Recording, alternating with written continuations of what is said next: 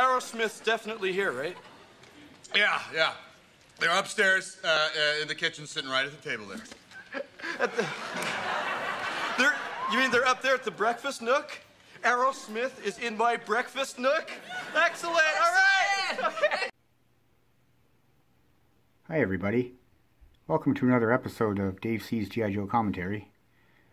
This episode we're going to be looking at kind of a custom that I made. And right now you're looking at Destro and the Baroness. Longtime villains and lovers in the gi.joe universe. And you'll notice that he's wearing a different uniform than the 1983 traditional original issue that a lot of 1980s fans love. And I do too, of course, the original. That's definitely my favorite Destro. But this is a different one that came out in 1988, and it's called Iron Grenadiers Destro. And what he did was he finally decided to break away from Cobra Commander around that time, and I guess he was tired of the Commander's shenanigans and whatnot, and he decided to start his own army and kind of go back to his castle in Scotland and do things for himself. And he still had the Baroness by his side, of course, because they were lovers. And yeah, you can see he changed his look a little bit. He got a gold head, gold helmet. And over here you can see the two guys on the left and right. They are his soldiers called Iron Grenadiers, and they were the main troopers, kind of like Commander has his Cobra soldiers and officers. Those are Destro's go-to guys, kind of like elite type troopers, like maybe like a British SAS or something, like a kind of a elite Scottish group. In the center is Voltar, who is Destro's general, and tried to kind of make him looking at a map there with a couple guys. But yeah, back to the custom that I was talking about. Around that time when the Iron Grenadiers came out, I thought they were totally awesome, and a lot of other people did. And but yeah, around that time, late 80s, like 88, 89, Kenner merged with Hasbro, and they had a little bit different approach to things, and they started to change a little bit of things, and I think that's why maybe this custom that I made here was never actually produced or released. And I look at it kind of like maybe some unfinished business, like if Hasbro was paying attention to detail like they would have in the early 80s, like 82, 83, 84, they would have given Destro's army a home and a base maybe. So I took it upon myself to make one, and so here it is here. Here's kind of the kitchen, and a painting up there behind them, Scottish old family painting.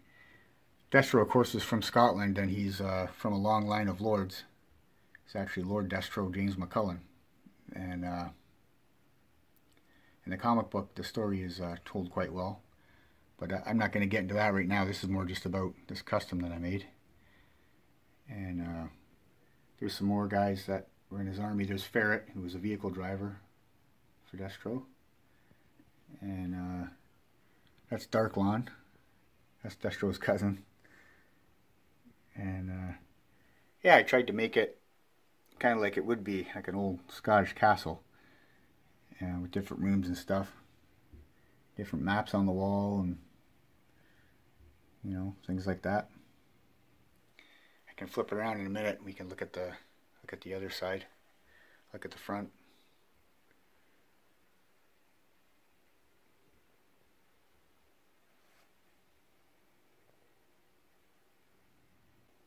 There's the front of the castle.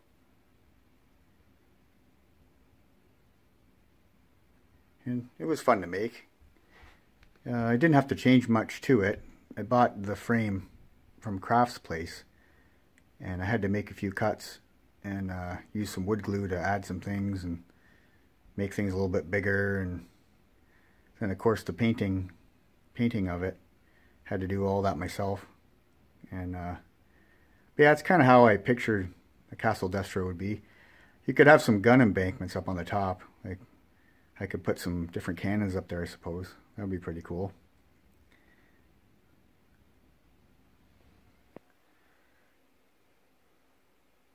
Yeah, I always kind of pictured, like, you know, Cobra Commander would want to get kind of even with Destro or something like that, and he might lead some kind of an attack against the castle and try to take all Destro's riches. And because although they had a working relationship, they were also arguing all the time too. If you guys remember from the comic and the cartoon, he was Cobra's weapon supplier, but it's not like they saw eye to eye all the time. And Destro absolutely hated Zartan because he didn't trust him, but Cobra Commander would always kind of rub that in Destro's face. It's always entertaining.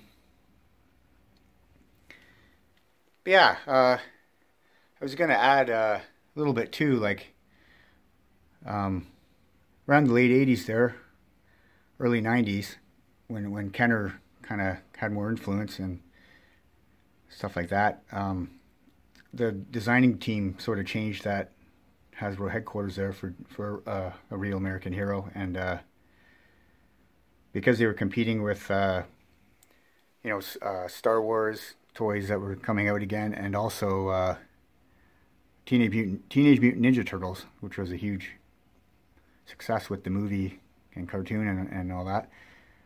They kind of changed it too. They started going a little bit brighter, and they kind of got away from a lot of the military theme. And I think that's the reason why something like this wasn't produced.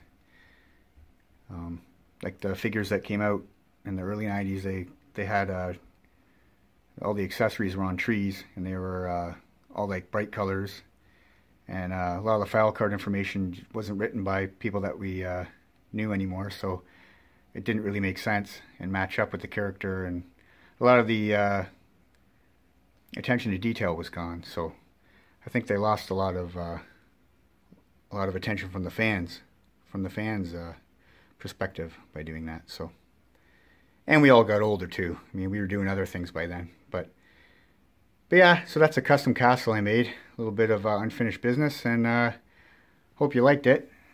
See if I can open the door without these guys falling off. I only got one hand here, of course, to do this. Yeah, here's the door for it. Nothing special, but yeah, okay. So we'll see you next time, guys. Have a great day. Bye.